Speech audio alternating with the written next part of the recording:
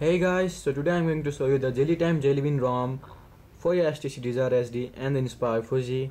So this ROM is based on the Android version 4.1.2, the Jellybean. And in this ROM everything works perfectly, the Wi-Fi, Bluetooth, camera, everything works perfectly. And you will get all the Jellybean features in this ROM like the Google Now. Right from the lock screen, you will get the Jellybean lock screen, which is very smooth, and you will get the Google Now, which works perfectly. What's the weather like in New York?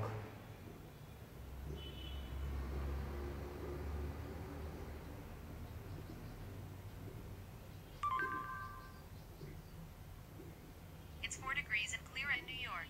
So the Google Now works perfectly. And in this ROM you will get the Nexus for wallpapers pre-installed, the Nexus for clock widget, and the Nexus for camera, which works perfectly. You just snap the photo at the highest resolution available. There it's working perfectly. The video camera also works perfectly.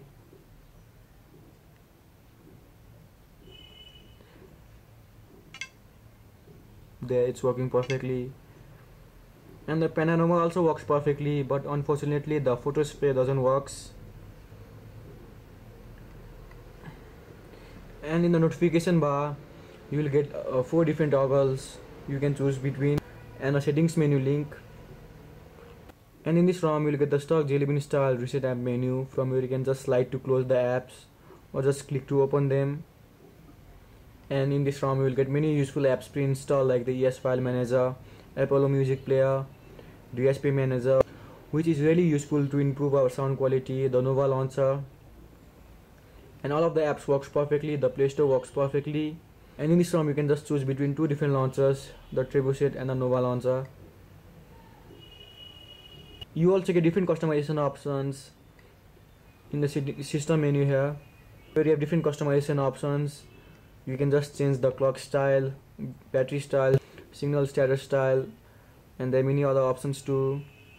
You can just change the widget buttons here in the notification bar, and you can just change their order. You can just change the font size, you can just change the power menu options, and you also get a lock screen option here. Here you have different customization options for your lock screen. You can just change its background, and there are many other options, so just have a look. Below here you get a performance option, from where you can just increase or decrease the CPU frequency, which is very useful because it really helps you to improve the speed of the phone. So guys, that's all about the review part of this ROM. So just give it a try because it's a Jellybean ROM and everything works perfectly in this ROM. So that's all. If you have any query, just comment below or hit me on Facebook, and subscribe for more videos. Thanks for watching. Have a nice day.